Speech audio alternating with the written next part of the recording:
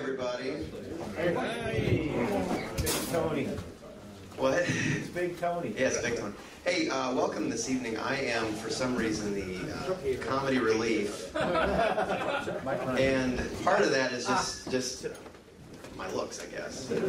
I wanted to welcome you to this evening. A little bit about myself. I am a elementary teacher. So I am, and Lee is also an elementary teacher. So we are well versed in the Rugrat people of the earth. Salt of the earth. Intimately, don't we? Not too intimately. And 5 more days and we won't know them anymore.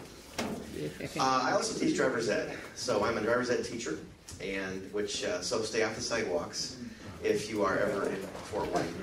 And I will tell you some of those stories a little bit later.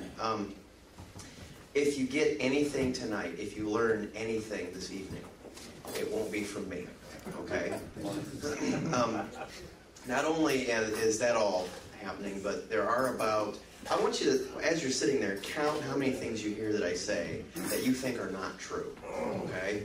So as you're tallying in your seats there, eating your desserts and more steak, try to tally how many things you think aren't true, because some of those things I said may not be true, okay? The other thing I want you to know is not only am I a teacher, and a driver's ed teacher, father of 4, all that stuff, master of none, I also am an inventor. I have invented one thing very in particular, and I wanted to show you a picture of what I invented, and here it is. I want you to see what you think in that picture, if you can see it, is that I invented. And I want you to decipher that and try to discuss with your colleagues what you think it is. Shorter version of Steve Wilhall.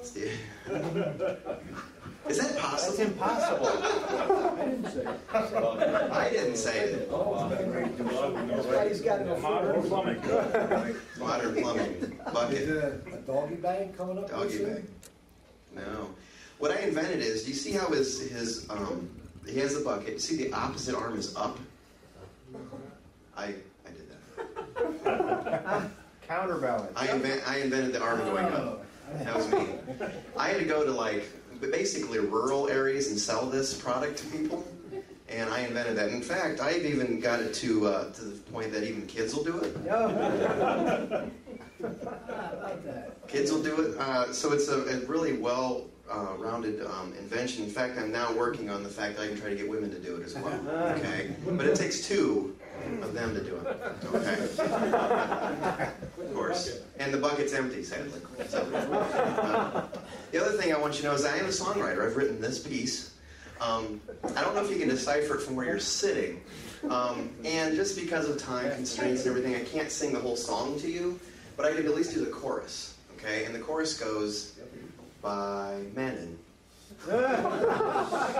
So that's something that I've done as well. So, yeah. And I want to congratulate our guest of honor here this evening for surviving this long, actually. Because we were all boys at one point, and I was born a man once, but for the most part, I tell my students I was born Mr. Lemon. So they went, what's your first name? I was born Mr. Lemon. So don't even ask. But congratulations for surviving this long, because there's been lots of stoves that have probably been touched, cats that have been poked, maybe other things, like dog poked, whatever. So I wanted to show you some pictures of reasons why perhaps men don't live as long as they should. So the first one here is, this is a long history of men.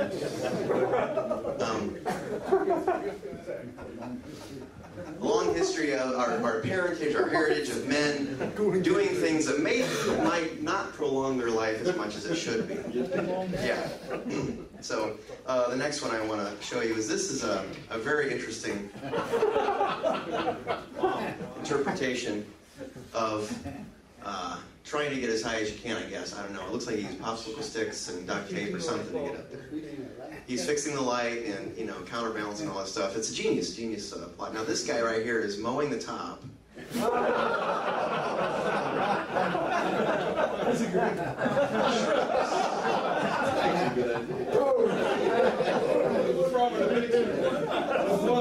And incidentally, this is his last known photo. So.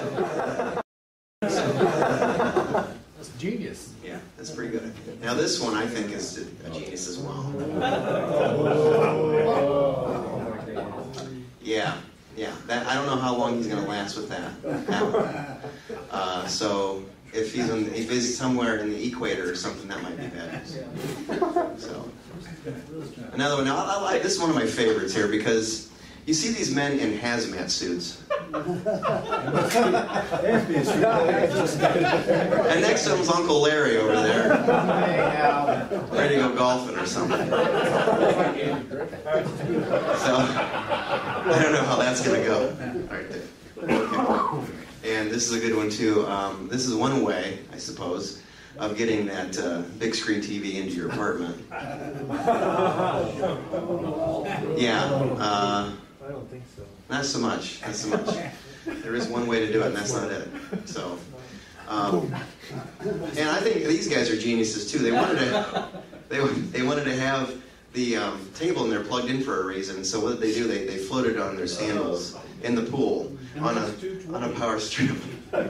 You see it? Yeah. Yeah, that's gonna hurt, perhaps. Yeah, especially at the level of water it is. Okay. And I had to zoom this one in because I want you to see. This is it looks like a TV table, and then a table on top of that, and on top of that is some cinder blocks. And what do you think's on top of the cinder blocks? A ladder. Yeah, but you had to get up there. You're kidding me. Pretty good. Yeah. Oh, by the way. Oh, I think the previous picture, is that Sprite? What is that next to that? I don't know. Other beverage? I don't know. Maybe that enhanced his decision making, perhaps. Okay.